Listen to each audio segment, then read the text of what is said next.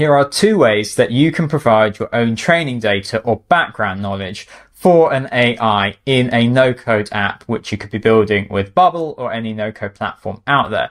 And I'm going to just talk about the pros and cons of each one. We're going to be talking about OpenAI's API in particular with chat completion, but also the Assistance API, pros and cons coming up. But before I launch into it, click the link down in the description if you want to learn more about building an app with Bubble and how to launch your startup and accelerate that process by joining our community and accessing all of the videos we've ever made on the topic of Bubble and no code. But let's start here. The chat completion endpoint is the basics. This is the kind of the protocol, the manner of which we've been able to generate AI content with text generation for couple of years now, and it works really well with Bubble because each time you have to submit the whole history of the conversation. So we can see here in the example, here is the system prompt, and then here is the user message, and then next message would be the assistant's reply, and then if the user has a conversation, then it would be the user assistant, and there.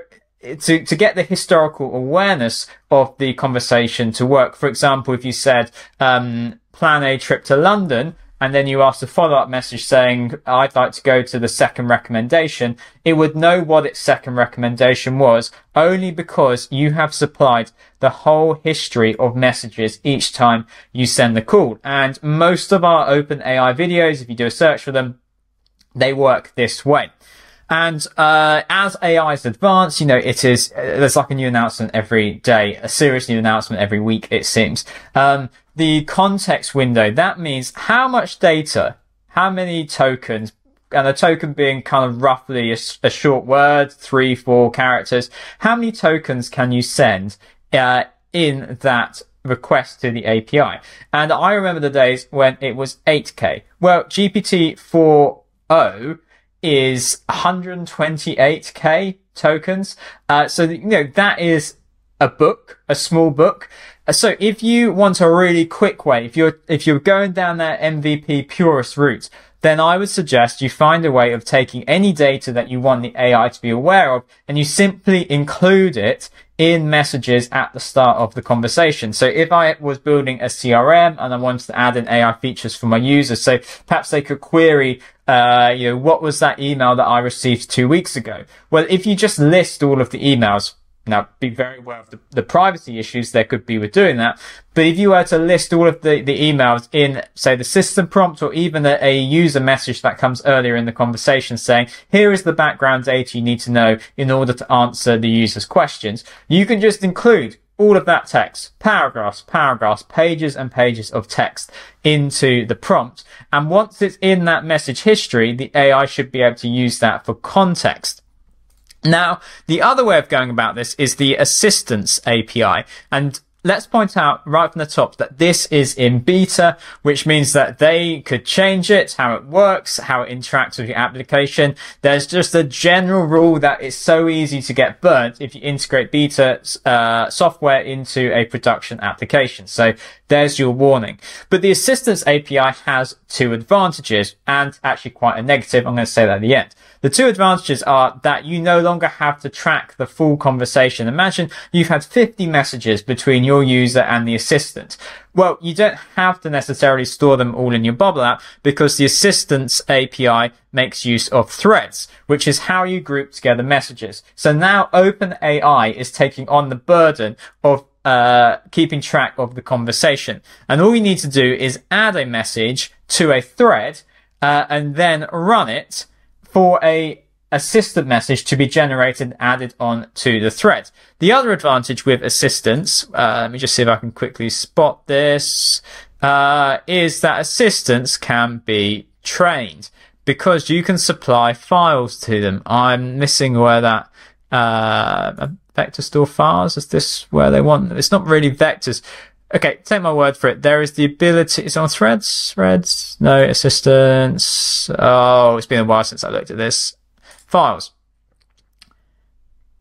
Okay, yeah. When you upload a file, you can say that it is for an assistant, which means that you can provide like, a library of PDFs that then the assistant can draw data on. Now, do be aware that there are limitations here in terms of file size and how much you can host per user, but you can approach it differently rather than having to supply all of the content in that opening message each time, which may well be quite expensive in the long run.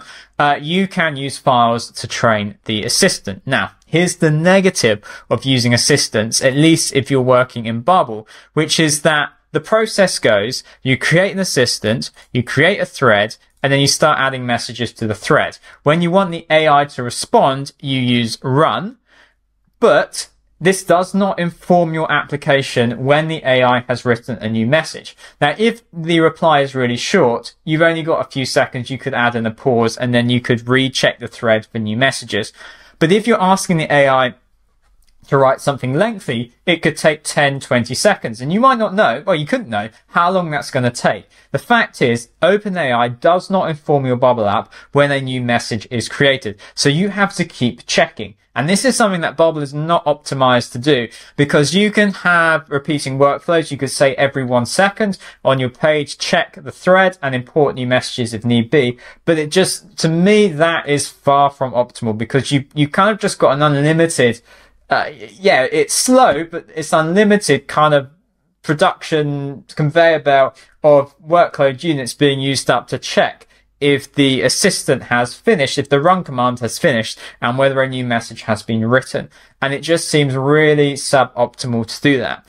Now, I would say that if you desperately need to use some of the other features of Assistant, then yes, you can make it work with Bubble, and we've got videos and other people have got videos how to do that. But it's far from optimal, and I'd be really concerned about the fact that OpenAI does not inform your Bubble app when a new message is written. That is in contrast, of course, to the chat completion endpoint, which when you send an API request, your Bubble app waits until it receives a response. It's kind of all done in that moment. It's drawn out if it's a longer reply, but you don't get that with assistants. So there you go. That is 2 ways. In fact, I'll give you a bonus third way if you've made it this point in the video, which is something that I'll put my hands up and say I've not delved into, which is vectors and using Pinecone. This was before the Assistants API, the original, the OG way of ensuring that your Bubble app had a large library of data to train an assistant with. So have a Google for Pinecone, Bubble, and OpenAI,